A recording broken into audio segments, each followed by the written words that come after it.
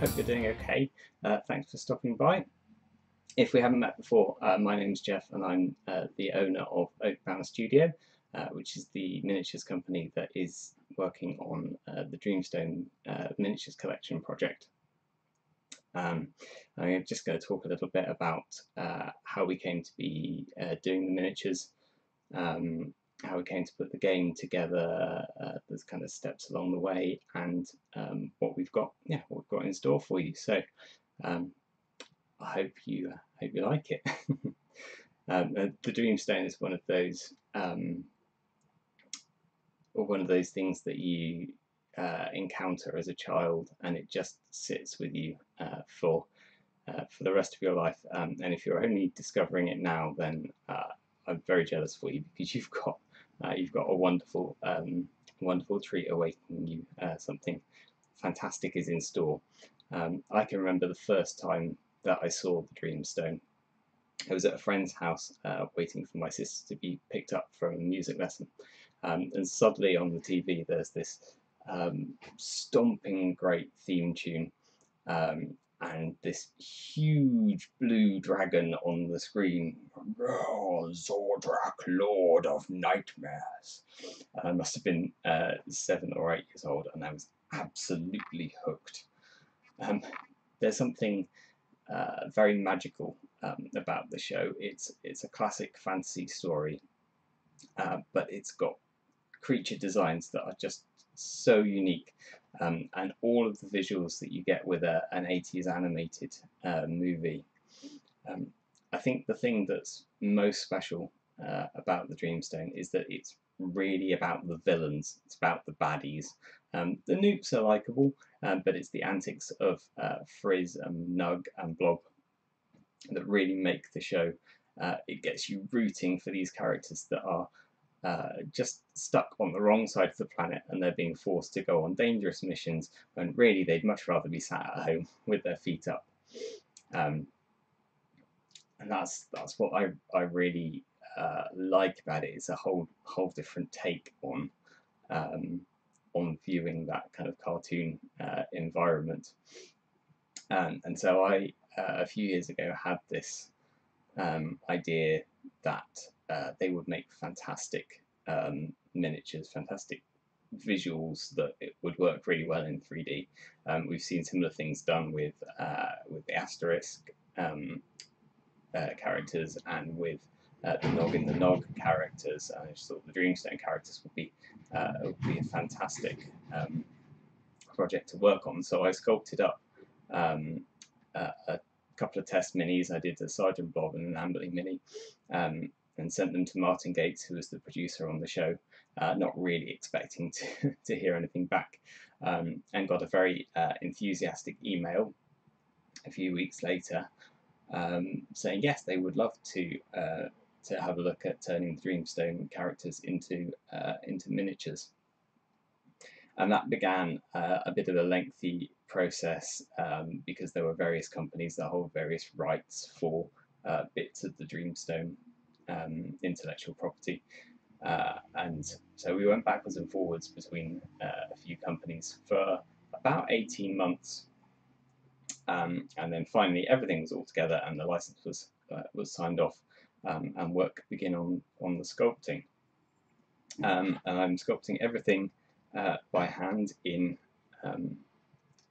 modelling putty. These are epoxy putty sculpts, sculpted to the size that they come out, which varies. The taller ones are about 45-50 mil, and the smaller miniatures are 25 to 30 millimeters high.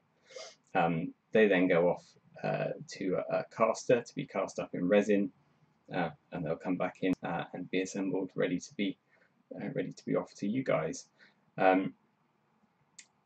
The process of sculpting these miniatures has taken me about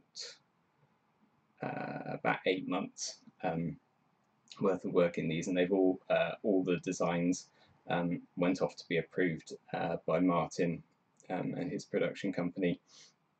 And when we made any necessary tweaks and they were all approved, then the first batch have been sent off to the casters. So the the starter set, which is the Erpnes and Rufus and Amberley and Albert and the Dreammaker and Pildit and Erpgore.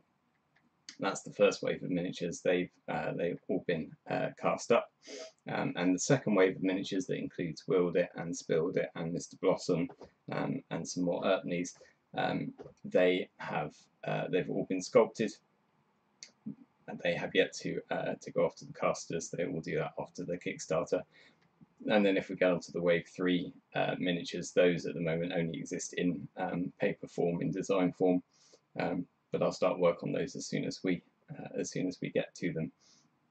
I'm really excited about the the opportunity to be working on these characters. I think they've really stood the test of time, and I hope that through this we can perhaps meet some old friends who remember the show from the first time around, and also introduce a new generation to the Dreamstone. Now, to accompany the miniatures, we've got the Dreamstone Simple Miniatures game, which is a fast-paced, simple, fun two-player game. There's not a huge amount to it rules-wise, so that's always a benefit. And in the game, the Erpnes are trying to make it away with the Dreamstone, and the Noops are trying to make them panic and run back to Vilfeed. And because it's fairly simple, you don't need any previous gaming experience to enjoy this game. You can play it straight out of the packet. But if you do have a bit of gaming experience, you'll find that underneath its simple exterior, there's a degree of strategy. There's some quite nice bits to get your teeth into. So it's simple, but not simplistic. The role-playing game that we're also developing here, or have developed, this is a 100-page rulebook. The very front of it is rules. There you go. That's all the rules, and the rest of it is background and artwork and hints and tips for running games. So this is really a great source book for the Dreamstone world, and if you're just interested in the animated series, it is well worth picking one of these up just for the background information that's in here. It builds on the elements of the miniatures game. Players become an elite squad of inept Erpnes sent on a dangerous mission by the Lord of Nightmares. And as if their task weren't hazardous enough, they've been landed with one of Erpgore's latest inventions. It's, of course, highly experimental. And because this is a game for grown-up fans of the show, really, I've tried to introduce a bit of the darker edge that appears. It's quite visual in Mike Jupp's pilot, The Dream Thief, that was the initial test footage for the Dreamstone. But the action is all madcap 90s cartoon fun. So you've got gags and gizmos and all kinds of things that you can throw in. It's very, again, very fast moving, simple rules, but a lot of fun to play. I think it would be fair to say that the Dreamstone is a significant part of my childhood, and certainly something that is extremely memorable for me. And it remains a firm favourite to this day. So I'm delighted that 30 years on from the first episode of the Dreamstone airing, all of the episodes are available to view. They've all been remastered. They're all up on YouTube. And I'm just so pleased to be a part of this project to celebrate its anniversary. So I hope you'll enjoy it as much as we have.